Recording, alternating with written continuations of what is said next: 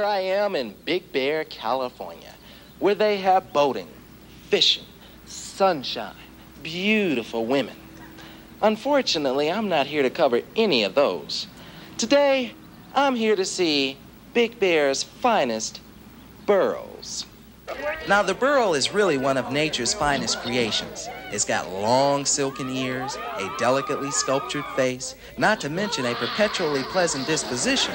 It's no wonder the residents of Big Bear have made this lovable creature the hero of a most unusual sport, burro baseball.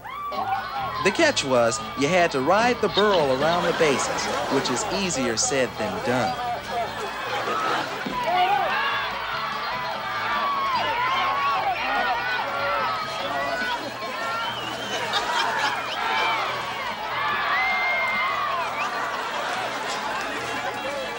And the people in the outfield also had a little problem.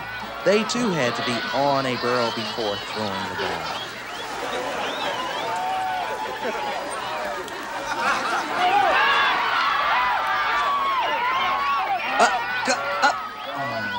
There you go.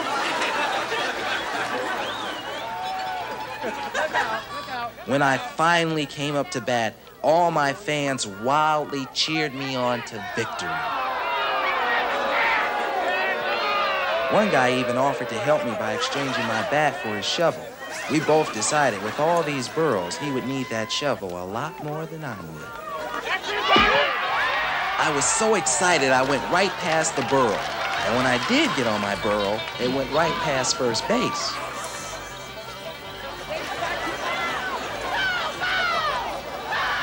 He's going. It ain't that easy, lady. Just ask the outfielder who was demonstrating perfect burro form while one of my teammates raced for home. The throw. The catch. Oops. Don't worry about it. My teammate is still racing for home. Another teammate rounded second on her way to third, but this guy had obviously played with a burro before. In spite of a throw that would have made Reggie Jackson green with envy, my teammate made it to third before the ball did. Meanwhile, I was still trying to get my burro back to first. Burro baseball might be fun, but only for the burro. It's got to be one of the most undignified sports around today.